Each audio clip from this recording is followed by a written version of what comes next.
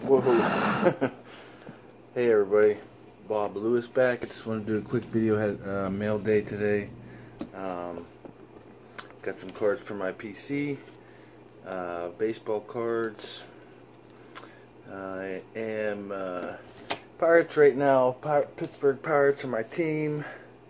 Pirates got a lot of decent prospects. Of course, sort of been their MO. They always have decent prospects, but not many of them pan out, and the ones that do, Jose Guillen or Ramos Ramirez, they're on the team for a while, and then once they're good, we don't want to pay them.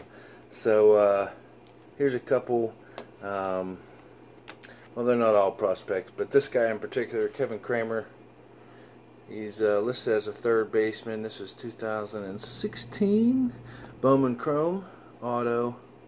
I mean, when I can pick this up for you know, $4 plus shipping, I'm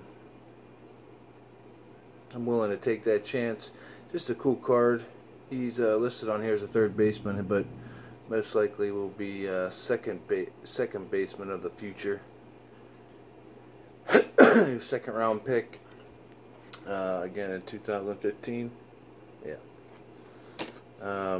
I don't expect many, if anybody, to know these guys, but you may know this guy probably most recently for not good reasons. Jung Ho Gung had a real breakout rookie year, and got in some trouble in the off season, some DUIs I think over in Korea, and so he's back. He just got a work visa to come back to the States. He's on a real short leash, but he has started playing in the minors again. It's a pretty cool signature. I mean, I can't read it, but it looks cool. So he has that leg kick too for his swing. He has first game I think yesterday, and he went 0 for a couple strikeouts, but he was such a solid hitter for us, and I look forward to maybe seeing him again. Maybe not this year, but just glad he's around. Hopefully he can stay on the straight and narrow. And then the last card, probably the best of the bunch, Starling Marte. Always wanted to pick this one up from 2011 Chrome, Bowman Chrome auto. Starting center fielder. He just came back not too long ago from an injury, oblique injury or something. So he's back.